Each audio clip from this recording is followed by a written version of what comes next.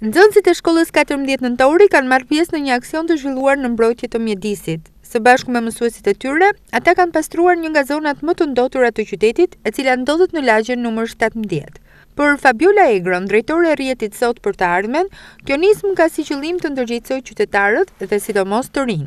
Së bashku të gjithë jemi së bashku me njësinë administrative, së bashku me prefektin, qendra komunitare Sot për të ardhmen, ka aktivizuar të rinjt dhe të shkollave dhe nxënësit e shkollave, sidomos bashku me ne është shkolla 14 Nëntori që është afër kësaj zone, për të bërë një punë praktike dhe për të dhënë një shembull për të pastruar këtë zonën më të ndotur të Durrësit. Sipas organizatorëve të këtij aktiviteti, mjedisi na përket të gjithëve, ndaj është detyra e secilit prej nesh ta mirëmbajë atë. Nxënësit janë njohur në kurrikulat mësimore mbi rëndësinë e ruajtjes së tij nga ndotja dhe papastërtitë, ndaj ky aksion nuk është gjë tjetër veç se zbatimi në praktikë i njohurive të marra në shkollë. Pjesë e kësaj nisme ishin edhe aktorët lokal përgjegjës për mbrojtjen e mjedisit.